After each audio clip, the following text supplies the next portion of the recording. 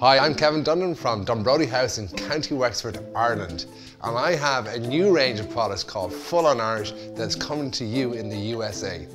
Now, what I want to show you here is a starter set of really good quality pots and pans. And you might be stuck for some space in your house. This is ideal because it's multi-purpose use. Now, they're stainless steel, really strong. And you can see the base there is really thick. It gives you fantastic heat distribution across the pan. It's got a nice handle on this side, easy to handle. So what you have in the set is you have an 8-inch frying pan. Now you can actually cook omelets in this. You can make it heat up a little bit of soup. You've got a 10-inch pan, and you have a 2.5 quart pot with a lid. Now the beautiful thing about this lid, it's actually see-through, so you can actually see your food cook through the lid. It's got a hole on top so it lets the steam come out of the pot, which is fantastic. This pot you'll probably use all the time. And then if you were going to do that big Irish stew, this is your pot. It's 5 quarts with a lid on top. Now, I'm a family man. I've got 3 kids and a beautiful wife, so that is perfect for me. And now what I'm going to show you how to make is that perfect seafood chowder.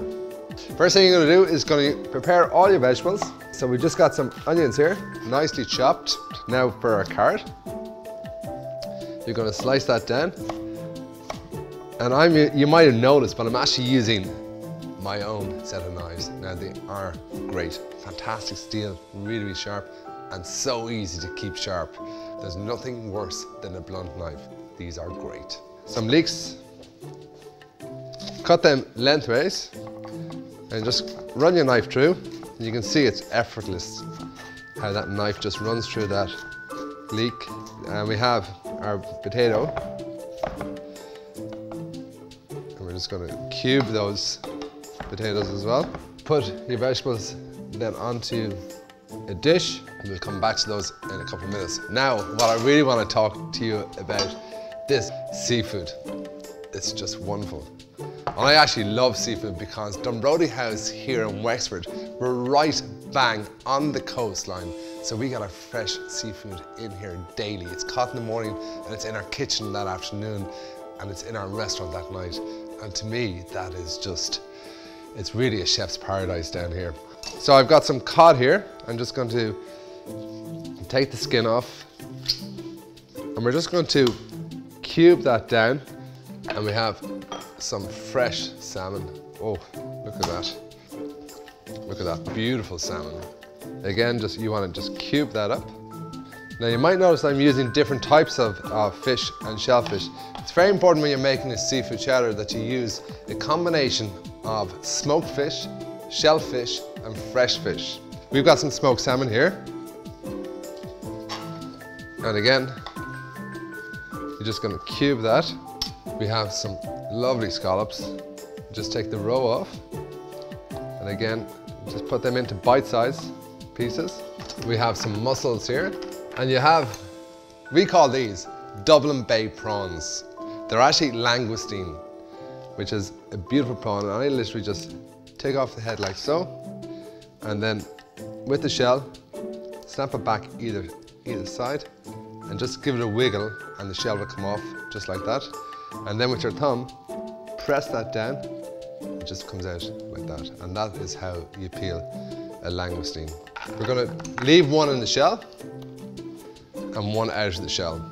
Okay, so we have our seafood ready, we have our vegetables ready, a little bit of olive oil on there, and a knob of butter, and just let that gently heat up. First we're going to add in our vegetables. Okay, I'm going to put in some black pepper. I'm actually not going to use salt in this dish at all because you have the salt already in the smoked salmon, so you don't really need it. Okay, now the first thing we're going to do is we're going to add in our smoked salmon. Oh, you can actually smell all that love and passion that's gone in to make that smoked salmon. We actually smoke the salmon ourselves here in Dunbrody House. In with our mussels then, and our Dublin Bay prawns, our langoustine, and our scallops. So smoked fish first, second you put in your shellfish, and then thirdly and lastly you put in your fresh fish.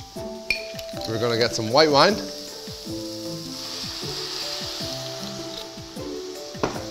little bit of fish stock, and some double cream.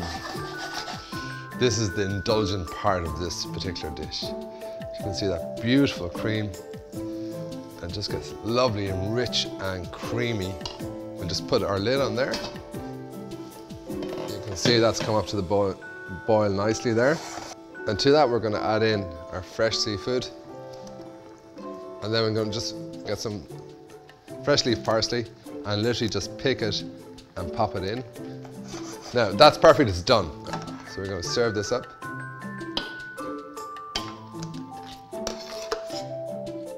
There you go. You know what? It's so simple to do. You buy the very best seafood you possibly can, pick up my set of pans, put it together, and you too can cook this at home.